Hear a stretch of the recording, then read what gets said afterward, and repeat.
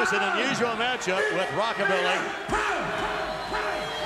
Rockabilly against the man they call Vader. And I must say, with the presence of Paul Bearer out here, given what we heard just a few moments ago from the Undertaker, I would not be shocked to see the Undertaker's presence here at any moment. Well, you know, I tell you, it's hard to sit here and focus on this matchup knowing what the Undertaker is supposed to be going through right now back in this locker room.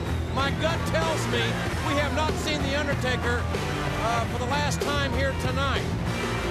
My gut tells me that Paul Bearer could burn in, well, he could burn in hell for what he has done.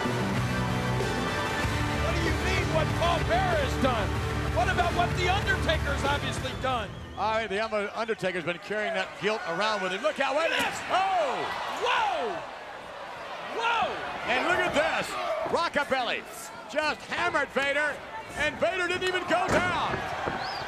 We've seen that guitar knock people out, but Vader just flinched. Vader, who beat the Undertaker. Wait a minute, here comes the Undertaker.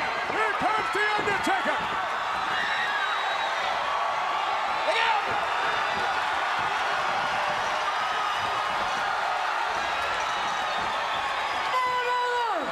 Undertaker!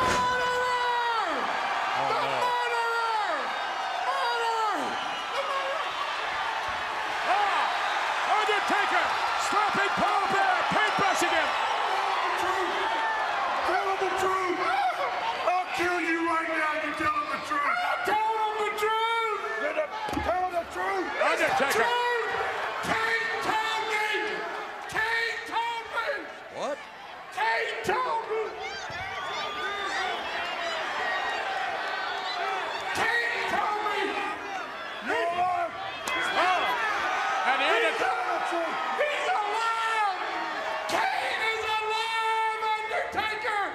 He's breathing just like everybody in this room! Kane's alive! I swear! It's the truth! It's the truth! Oh, Vader! Vader will the Undertaker!